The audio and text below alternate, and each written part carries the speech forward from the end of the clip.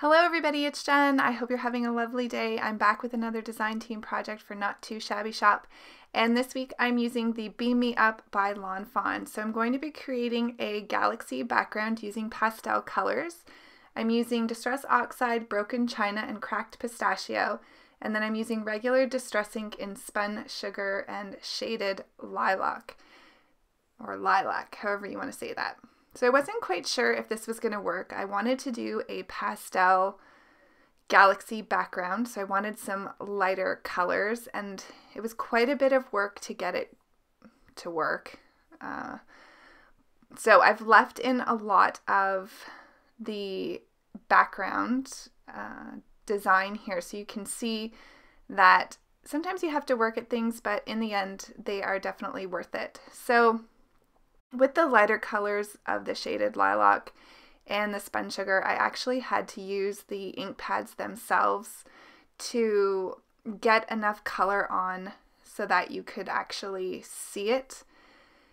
And I'm just, working back and forth here, and I've cut out a bit of it here, you'll see, and this is what I ended up with. So I'm going to bring in the Distress Oxide in Black Soot to create my galaxy. This is, to make it look like outer space.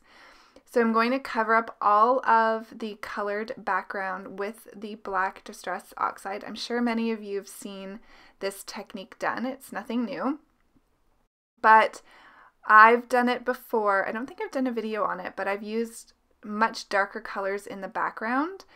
And I'm really pleased with how this turned out, even though, like I said, I did have to work at it. So I'm using Canson XL watercolor paper, and I do like that paper to blend on. I do like the Bristol Smooth as well, but the Canson XL is definitely more affordable. So I'm just using my Distress sprayer here, and I'm putting lots of water. I'm using large drops, small drops, and then I'm going to pat it up with a paper towel, as you can see, and you can see the color really start to pop through the background.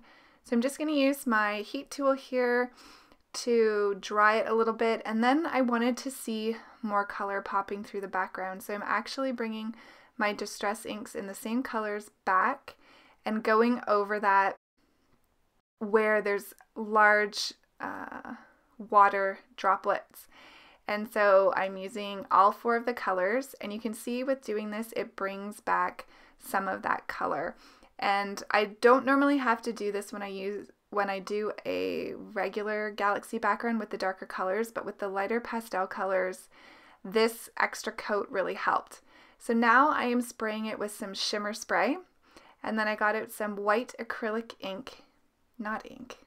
paint, and I mixed it with some water, and then I'm going to just spray that all over the background, which really makes the galaxy come alive. So next I'm bringing out the glow in the dark embossing powder from Fawn, and Jamie still has this in the shop. She is sold out of the Beam Me Up stamp set, but she has a few of the coordinating dies left, and this glow in the dark embossing powder, which this is the first time that I'm using it, and it is so fun. So I used an embossing pen to lay down some lines for that, and I'll show you a picture of the card in the dark so you can see it glowing. Now, I have been having so much trouble with my ATG gun lately. I love this thing, but I don't know if they've had a series of bad batches of the tape that goes inside of it, but I'm ready to give up on this thing. So you'll see me struggle as I used some of the Fawn stitched cloud borders here for the bottom of my panel. So I used the largest one, and then I used one of the smaller ones for the front panel at the top here that I'm placing down now. And so that just gives a little bit of grounding for the card. So I'm going to trim that up off the panel.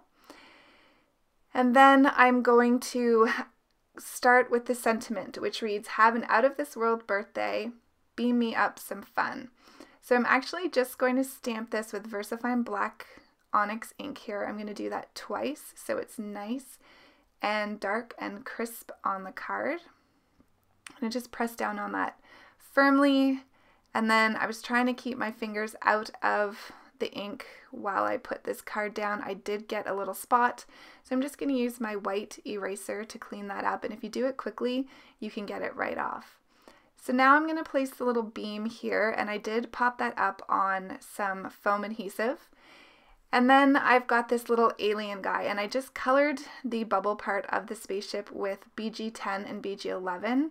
And now I'm using YG03 and YG25 to color my little alien in green.